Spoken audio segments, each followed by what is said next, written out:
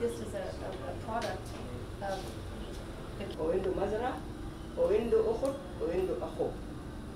We have a very special guest here. I will allow the ambassador. I think more than ever it is so important that on November 12th that we keep the deadline and that there is a transition for a peace agreement. You know, everybody here has hope, and they're not asking for much except for safety for their families, to be able to provide for their family, and they have such trust and faith. And also want to talk about the United Nations and how important it is that they have been here, and they are the salvation for many people here. And I think that it's more important that the government see that and take responsibility also and make a very smooth transition.